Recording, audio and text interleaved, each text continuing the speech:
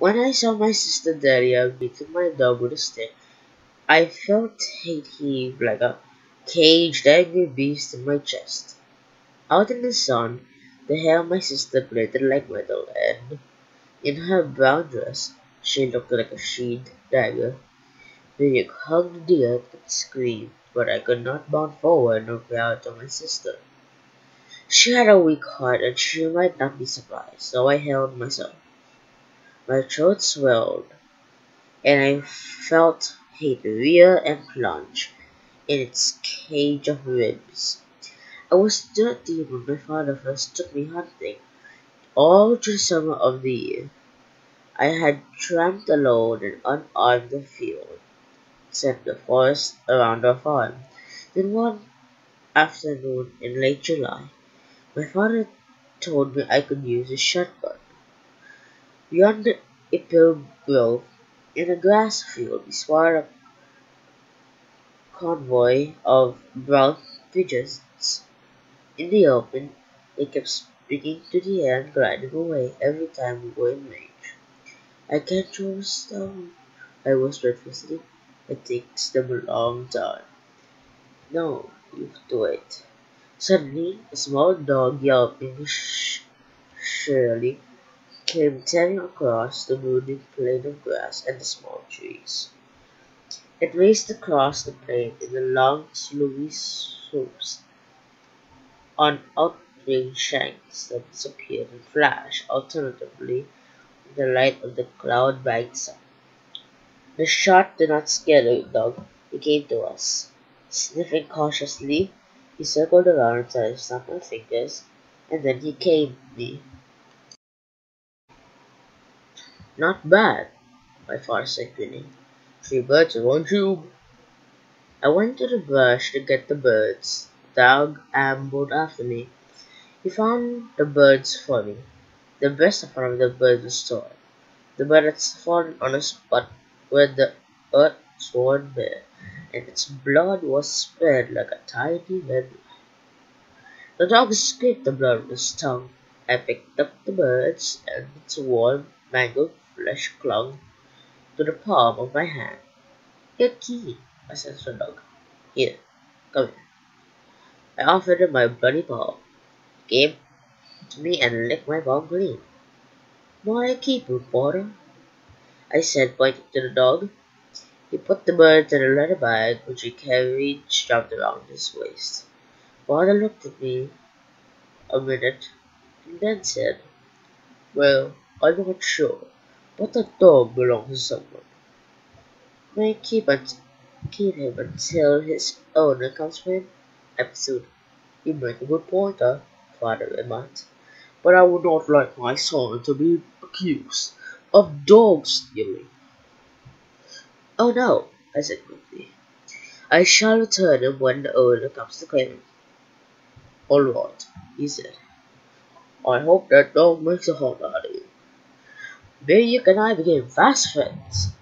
Every afternoon after school, we went to the field, chased squirrels, or to the bank of the river, which was fenced by tall, blade-sharp reeds to flush snipes. Father was away most of the time, but when he was home, he hunted with us.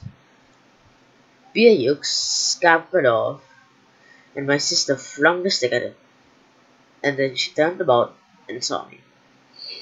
Eddie, come here, she commanded, and I approached with apprehension. Slowly, almost carefully, she reached over and twisted my ear. I don't want to see that dog again in this house, she said coldly.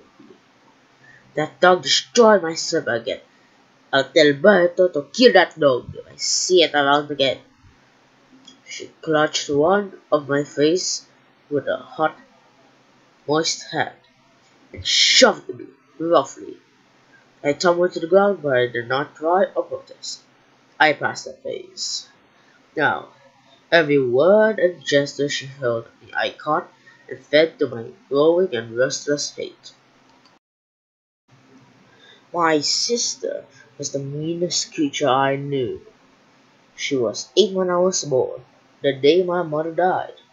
Although we continued to live in the same house, she had gone, it seemed, to another country from where she looked at me with increasing annoyance and contempt.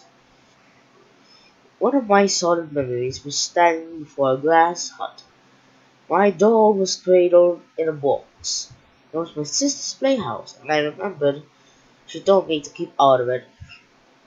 She was not around when I went in. The fresh banana hides were cold and mushy. The exterior of the hut was raw with the sour smell of damp and dead grass. Against the flowers, the doll looked incredibly heavy. I picked it up. It was slight, but it had hard, unflexed limbs.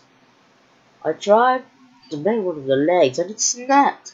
I stared with horror at the hollow tube that was the leg of the doll. Then I saw my sister coming.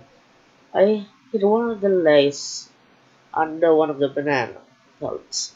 She was running, and I knew she was furious. The walls of the hut suddenly constricted against me. I felt sick with a nameless pain. My sister snatched the doll from me, and when she saw the torn leg, she gasped. She pushed me hard, and I crashed against the wall of the hut. I heard my sister screaming. She announced in a high, wild voice, and my body ached with fear. She seized one of the saplings that held up the hut and hit me again and again until the flesh of my back and thighs sang with pain. Then my sister suddenly moaned. She stifled the sapling fell from her hand and quietly, as though a sling were lowering her. She sank to the ground, her eyes were wild as God, and on the edge of her lips, drawn tight over her teeth, quivering lace of blood. I ran to the house, yelling for father.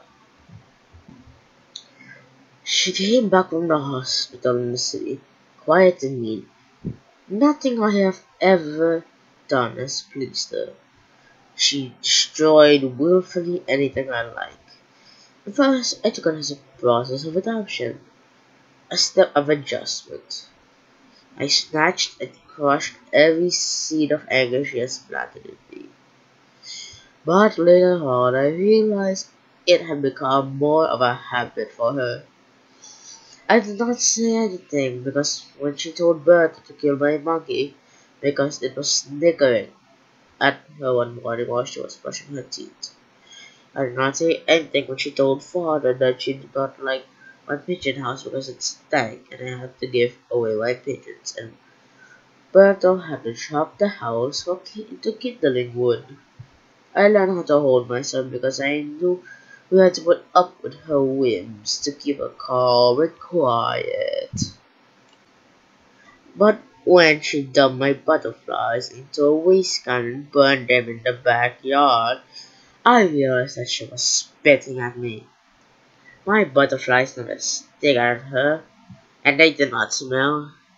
She too knew that my butterfly collection had grown with me. I wept, and I cried, and father had to call my sister for an explanation. She stood straight and calm before father, but my tear-logged eyes saw only her harsh and arrogant silhouette. She looked at me curiously, but did not say anything, and father began to gently question her. She politely listened, and when father had stopped talking, she said without rush, hate, or concern, they were juggling ants. I ran after Bayuk. He had fled to the brambles. I ran after him, bugling his name. I found him under a low, shriveled bush. I called him and he only whimpered. Then I saw that one of his eyes were bleeding. I sat on the ground and looked closer. The eye had been pierced. The stick of my sister had stabbed Diaz, my dog. I was stunned. For a long time, I sat motionless, staring at New York.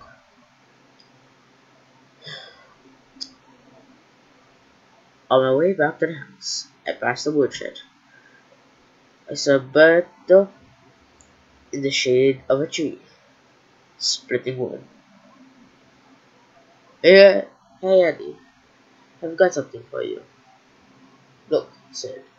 You know, he said, that sound of a devil nearly frightened me to death. I never expected to find any centipede here, he said. It nearly beat me. Who wouldn't get shocked? I could carry a bird, I said half aloud. Yes, but he said. I did not kill it because I knew you would like it. It's bigger than the last one you found last year, right? Yes, it's much bigger. My sister was enthroned in a large chair in the porch of the house. Her back was turned away from the door. She sat facing the window. She was embroidered in a strip of a white cloth. I went near her. I stood behind the chair. She was not aware of my presence or being. I unwrapped the centipede and I threw it on her lap. My sister shrieked and screamed and yelled, and the strip of the white sheet flew off like an on-landed hawk. She shot up from her chair, turned around and saw me, but collapsed again to her chair, clutching her breast. Doubled up with pain, the centipede had fallen onto the floor. But it's dead! It's dead! Look! It's dead! Then I came back to my senses when I saw the result of my action. My sister fell down and cried with pain. I regretted and felt guilty when the damage has already been done.